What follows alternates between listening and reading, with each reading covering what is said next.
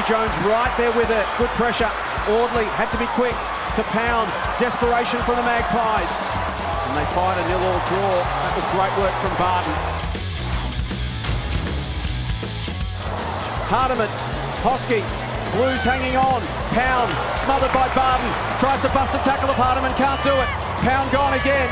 Flicks a handball. Downey to Hosking, and in the end the Blues win the battle. And it's still not a bad edit for Collingwood's coaching staff during the week. What pressure they're exerting right now.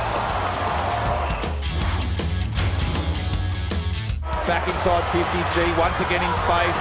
Tries to shape away from Malloy. Great work in the contest from Chloe Malloy. Shows her point guard skills, her composure, and puts it back into the hands of White. Dribbles a dangerous kick. Tracking it back is Garner. Coming the other way was Bessio. Dispossessed her. McIntosh tries to step through Loins. Gets it to Barton. Barton throws it on the boot and kicks the goal. Pies get their second.